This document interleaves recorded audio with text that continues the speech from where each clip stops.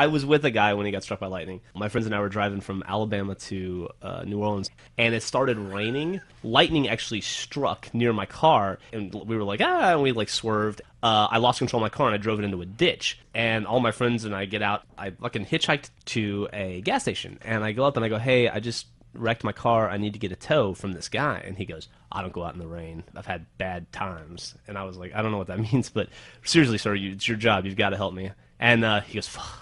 And he goes and he gets in his tow truck, and I get in the tow truck. And I go, so, why do you hate the bad weather so much? And he goes, my sister's kid got struck by lightning at the beach. And I go, oh, wow, dude, I'm so sorry. Is she okay? And he was like, nope.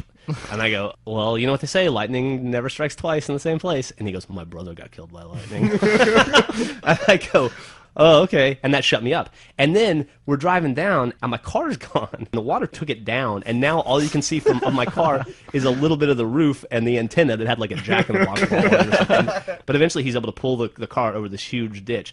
Then he goes to like move the cable, and fucking lightning strikes right there. And all of a sudden I hear the guy scream, and he's on the ground holding his arm, like his right shoulder. It didn't hit him, but it hit so close, I guess it charged all the fucking metal around it. He gets up, he just looks at me like with the maddest eyes ever. I'm surprised he didn't electro punch you right in the face. And the guy just starts walking away from my car, and I walk up to him and I go, how much do I owe you, sir? How much do I owe you? And he just looks at me, and I'm holding my wallet out, and he put his hand in my wallet and took every bit of money out of my wallet and just walked away with it.